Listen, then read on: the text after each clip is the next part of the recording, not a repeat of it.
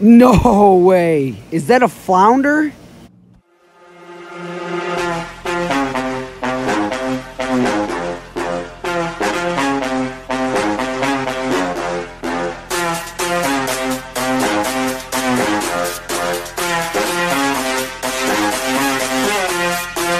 Let's go, lose control, slip inside of the...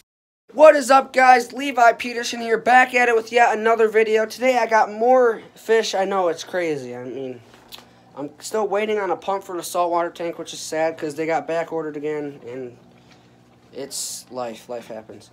Today I kind of got one of the more exotics of the exotics. Like, now, a lot of people don't actually keep these, and they're kind of honestly rare to find, but they are actually relatively cheap, if I'm honest with you.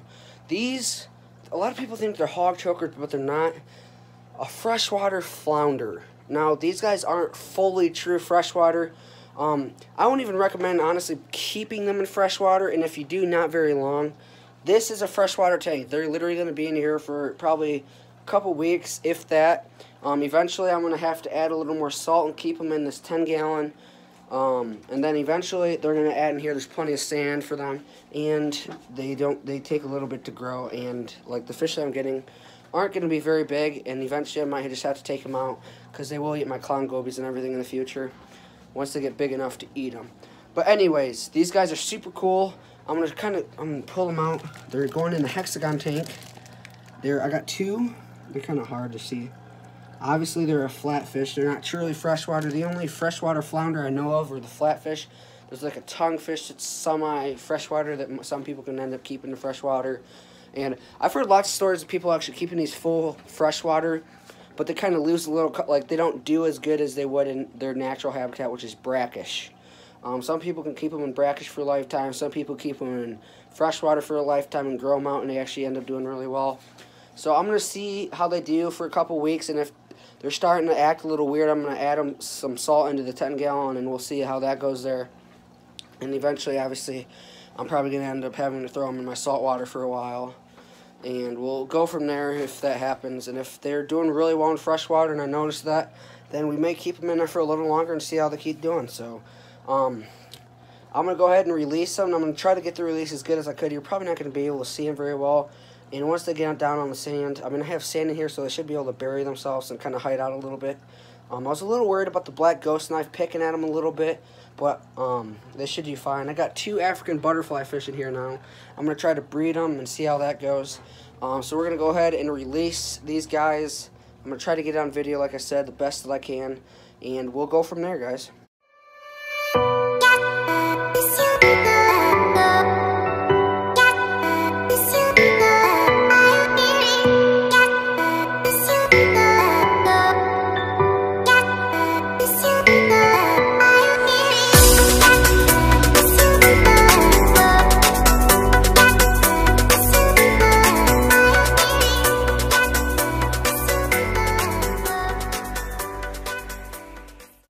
Alright guys, so I just threw them in the tank.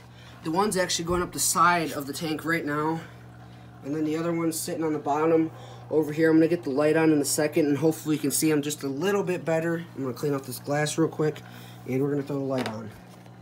Alright guys, so the light is on the tank. The African butterfly took a trip down to the bottom to check them out, actually. I think he thought there might have been food.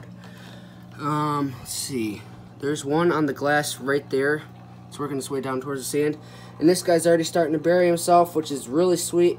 I've actually never seen a flounder in a tank. Like I said, I have sand, so they should be easily able to bury themselves and protect themselves if one of these guys gets feisty, which I don't think they would. And if the ghost knife decides to pick on him, which I don't think he will. He's like well fed and everything, and he's actually kind of grown a little bit. But like I said, you could tell he's starting to bury himself, which is actually really cool. Never seen that. So I'm going to actually turn the camera off for a little bit.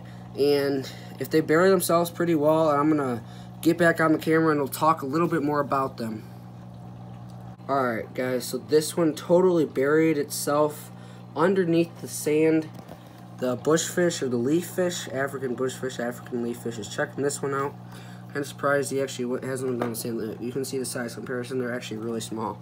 These guys can get really big, But that guy like completely buried himself. I'm surprised this guy didn't yet, because usually when they're stressed, they bury themselves. If they're scared of a predator, they will bury themselves. Which so far he's doing really good. I haven't seen any like obviously you can tell they're breathing really quickly, which is normal for a newly acclimated fish. Here comes the keyhole cichlid. Let's see how he does over here. Come to check him out.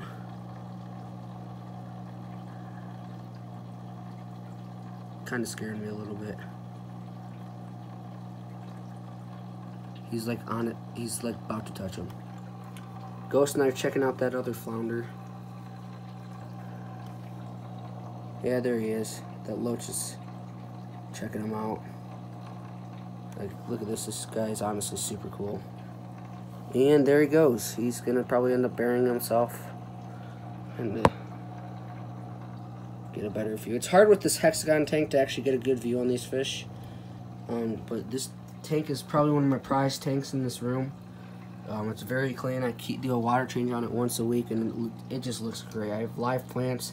There's a killifish up there. Like, this tank is one of my favorite tanks to watch because it's just so entertaining. So I'm going to let these guys be, and that's going to be a wrap for this video. If you have any questions about these guys or need some information, let me know. Text me on Facebook. I will try to help you out as much as I can with the fish that you want.